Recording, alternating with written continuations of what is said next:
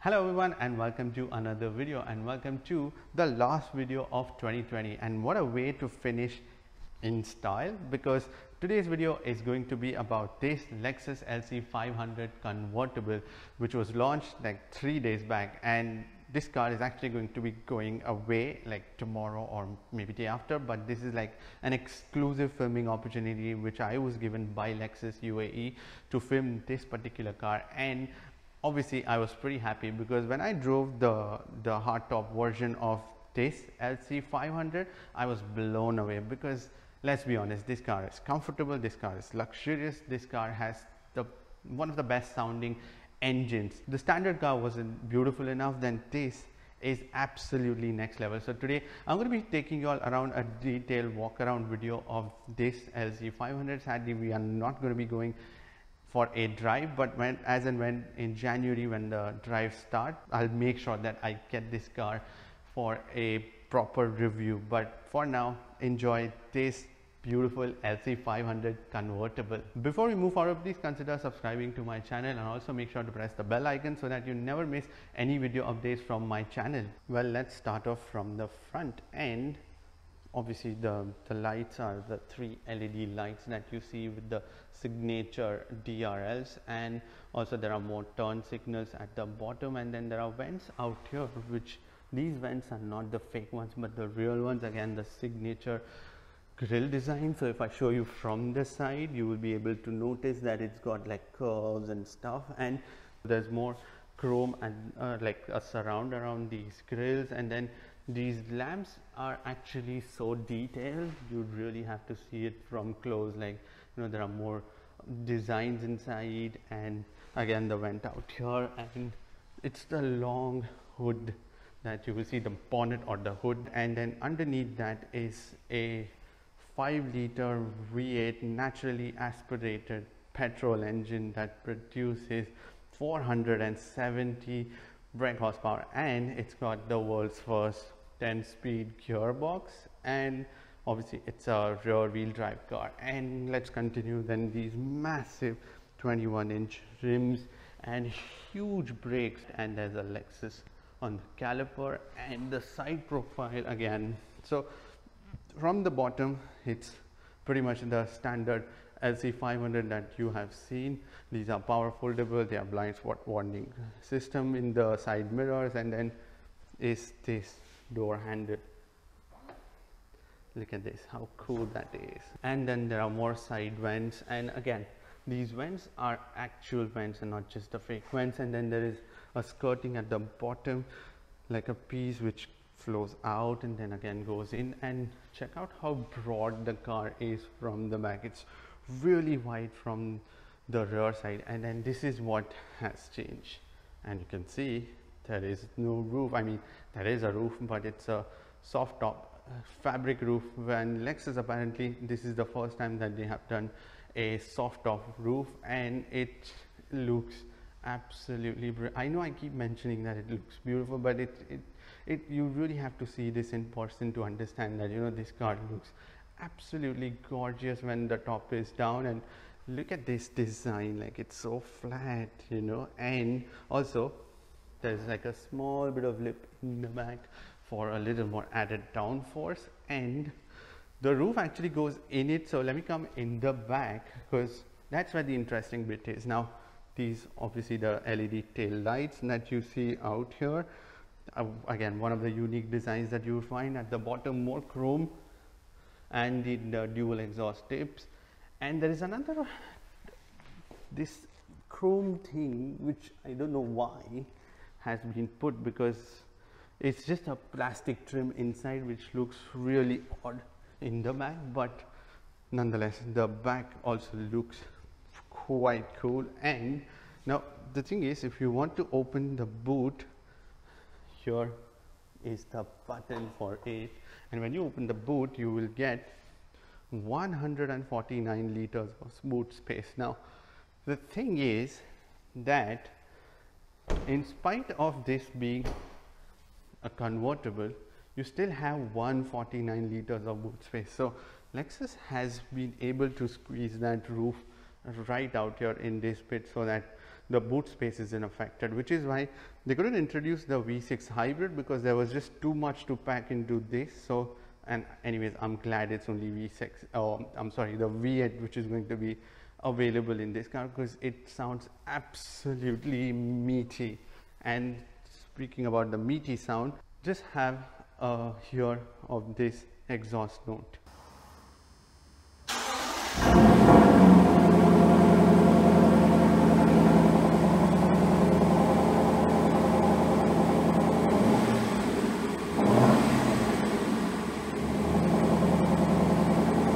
Now, after you're blown away by that exhaust note, let's continue.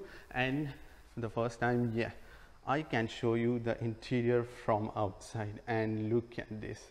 This is like premium quality material everywhere. If you see, there is like a glass, a small one out here. Now that is given so that when the roof is usually down, there is a lot of buffeting that happens, the air that swirls around because of the roof being removed. So this particular glass helps in eliminating that, and especially when the windows are winded up, then actually you cannot hear any wind sound. I mean, just a small amount, but then you can literally not hear anything inside the cabin. And well, that's just the Lexus way of doing things, and making sure that everything inside is quiet and comfortable. Now this particular Lexus LC500 Convertible is 100 kilograms heavier than the standard hardtop LC500, and that is because of the bracing, because when you remove the roof from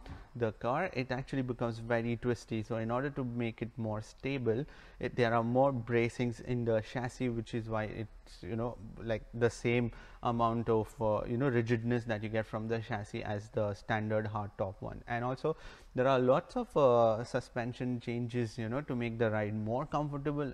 I mean, if it wasn't comfortable before. There is no 4-wheel steering, again because there is like the roof that has to be fitted in the back, which is why Lexus has to remove the 4-wheel steering, because it couldn't fit so much of things. Continuing with the interior, it's an absolutely brilliant place, because Lexus sure knows how to spoil you. So there is not even one bit where they've used normal plastic. The dashboard, which is soft touch, again there is also this sort of suede type material out here in the dashboard. Even the door cards, they have everything leather. Even at the bottom there is soft touch plastics. There are 2 grab handles out here for the passenger, so in case you go too fast, then the passenger has a couple of handles to hold on to. When it comes to the dashboard, there is this gorgeous binnacle in the center which moves around, and then you get the usual information for your trip information, the modes that you are in, and even these dials change the moment you change the different driving modes that you get on this car, which is the sport plus, normal, eco and comfort mode. And there is like a knob given right out here on the dashboard, and this is actually a very clever thing, because as I mentioned even in the previous LC500 that this is an easier way to switch modes. Instead of finding it around in the dashboard, you're just driving, you flick it, and it's very easy. And the best bit is the moving binnacle, and it's actually a physical dial that moves around, and it actually makes that sweet sound of going around.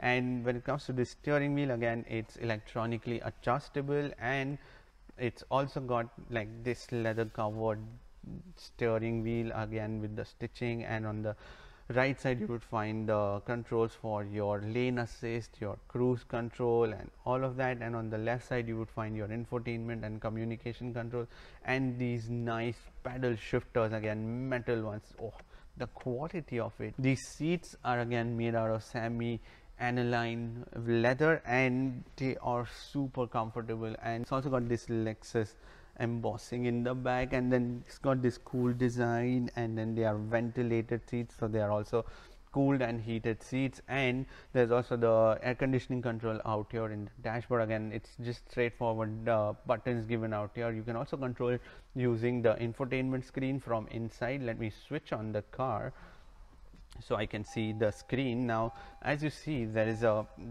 big 10.3-inch screen, but what has not changed is the touch screen. So there is still no touch screen, so you have to use the trackpad, which is this. Now that's the only bit which is, you know, remaining for this car to become one of the perfect cruisers. But on the plus side, you get Apple CarPlay to choose, and you know, when you're out and about, it's easy actually to use it using your phone. But anyways, because this screen is actually quite far, so I don't know, if it was a touch screen you would have to do a lot of this, but instead in this you can just sit comfortably and enjoy the drive. Bear in mind that this is like a very unique car, you know, so it's got the presence. So the moment you see, and let's be honest, it's quite rare too, so whenever someone notices it on the road, they are either going to give you a thumbs up or they are just going to be blown away, that's for sure. In terms of the storage, there is a small bit of storage in the door cards. Again, that's pretty much the same thing from the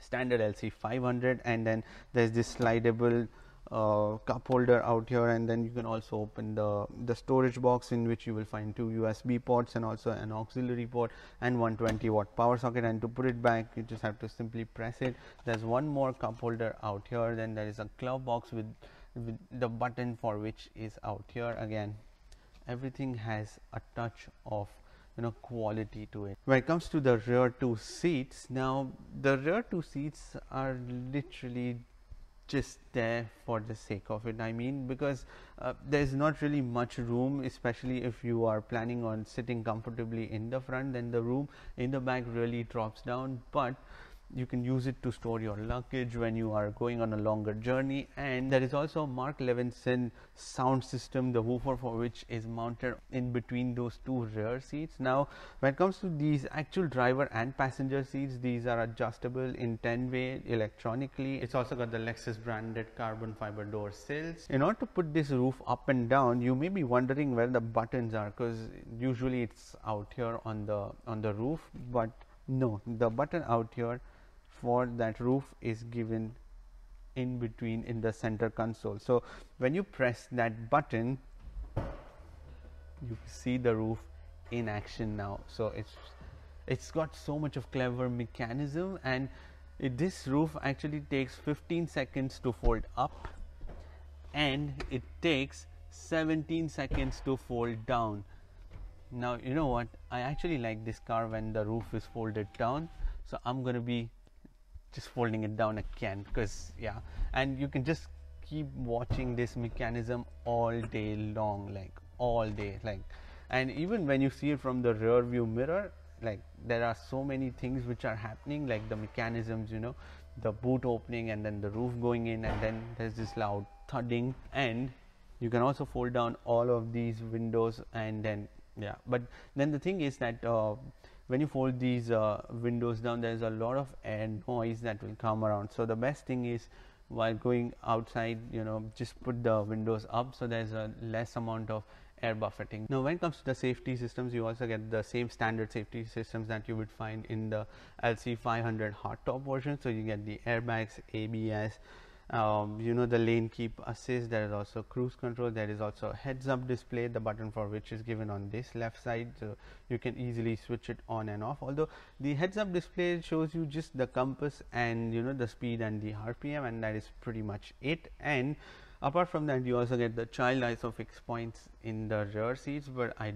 don't know if you can really squeeze the child seat in the back unless there is no passenger, and then you can just, you know, move the passenger seat ahead, and then, you know, you can fit actually the child seat in the back. Another cool bit about these seats are these straps that you see out here. Now these straps are actually for the seat belts to hold, so you know, when you get in and out, it's easier for you to grab these seat belts. Otherwise, when you keep them back, it's literally like a stretch. But then the thing is, when someone wants to get in the back, you have to just undo the seat belt, you know, remove it from that strap, and then again put it back, and then, you know, use it. Otherwise, yeah, it's actually quite far. But thanks to this strap, it's actually quite easy that way. Actually, I feel so tempted to take this car out and then, you know, drive it, but yeah, I think I'll have to wait till whenever the drive starts. The LC500 is something which is more about being stylish, you know, being exclusive, because I can assure you, when I took the hardtop version on roads, everyone was, you know, trying to get a glimpse of it, or, you know, giving me a thumbs up. And especially when you are going to take this, especially with the roof down, this is going to be like, it's going to be a rare occasion when people are going to see a stylish car with also comfortable, actual comfort features inside. And then when you're cruising around, you would really realize that, you know, what sort of, you know, rare thing this is on road. And it's a sight to behold, because let's be honest, the cars are slowly turning into electric cars, and this is pretty much the last few examples that you would see, some brilliantly done examples of, you know, V8 naturally aspirated engine, which actually sounds so great. And yeah, till the time you get to drive them, I mean, why not just make sure you do that, because who knows when this will end soon.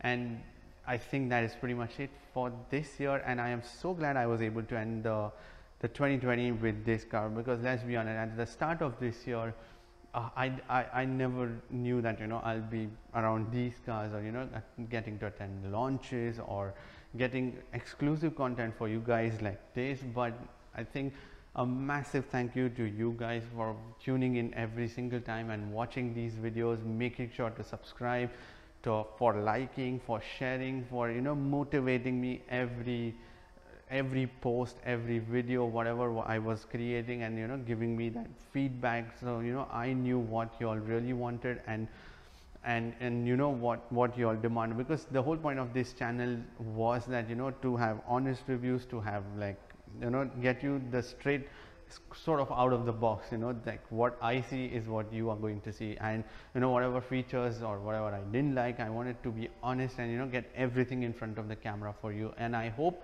I was able to help you in at least, you know, making sure that you can decide the right car for you. You guys are the reason this channel has been, and because I get these opportunities. I hope this video was enjoyable, and give this video a thumbs up, and thank you again for tuning in. And I hope you have a brilliant and a fabulous new year. I shall see you in the next video. Bye bye. Oh, if you want to subscribe to my channel, then you can click here, and if you want to watch more videos, then click here. How can I forget that? Anyways, I shall see you in the next video. Bye bye and take care.